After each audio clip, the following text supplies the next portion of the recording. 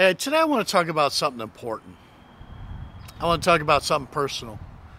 I grew up in a very dysfunctional family. We grew up in anger and violence and alcoholism. And too many people in my family were angry about being raised in a hostile environment. And so we're angry. Alcoholism has been a dysfunction, and so many of my relatives are alcoholics because they were raised in alcoholic families. I was raised in an abusive family, and too many people in my family are abusive to their own kids and people around them. The Bible's very clear about passing along a cursed generation or a blessed generation. We always say we don't want to turn out like our parents, but too many times we turn out exactly that way because we don't know any better. See, I was raised to pass along a cursed generation. And I'm not saying I'm better than anybody else, but I have intentionally worked so hard to make sure my children are blessed.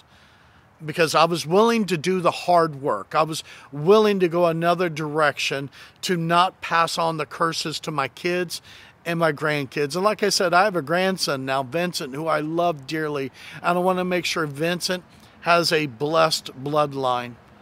Matter of fact, I remember when I was a youth pastor in Arizona, I had a young man. He was so mad that his dad was an angry, abusive alcoholic. Until the day that we found him dead beside the pool from over drinking.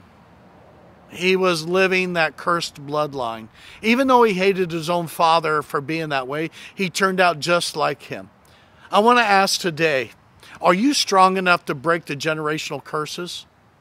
I know in Exodus 34, it talks about passing along a blessed or cursed bloodline. We can complain about our parents, complain about this and complain about that, but the question is, are you really strong enough to stand in the gap, to break that cursed bloodline? That because of your hard work, your determination, your commitment to God to live a righteous life, to stand in the gap, that you're willing to pass along a blessed bloodline. I want to encourage you today. You can do it.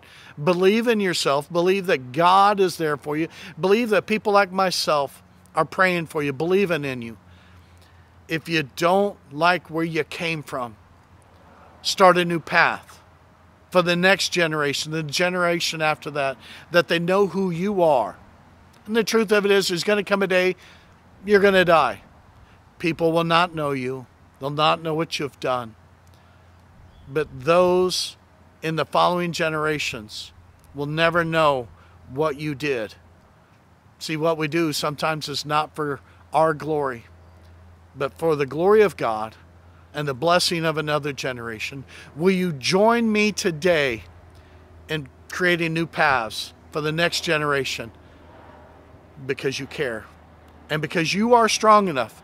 But you got to believe in you, and you got to believe that God is there for you, that you pass a blessed bloodline. Hey, I don't know if anyone's told you lately, but God loves you, and so do I. I pray I see you soon.